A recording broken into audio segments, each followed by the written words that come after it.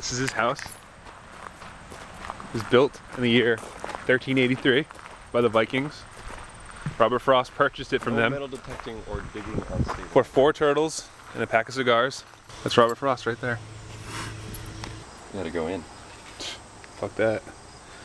This is where Robert Frost gave in to corporate America. That's a chair where he got his first blowjob from Harriet Beecher Stowe. This is where Robert Frost dumped his trash and other belongings he didn't want. You would think he could have just donated them, but no. Look how big that trash can is. That trash can was built in 1900, the year Robert Frost moved in here. That's Robert Frost's favorite brand of apple juice. 30049. That's Robert Frost's favorite number. This is the Robert Frost Children's Garden. This is where he buried his children. He put a seed for each one that died.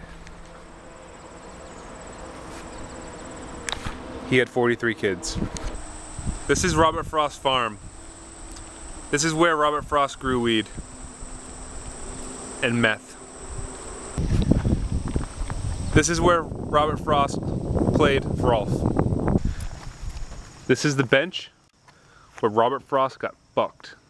We're at 515 feet right now. Little do people know, that's the same height Robert Frost was. This is where Robert Frost peed. This is where Robert Frost did calisthenics.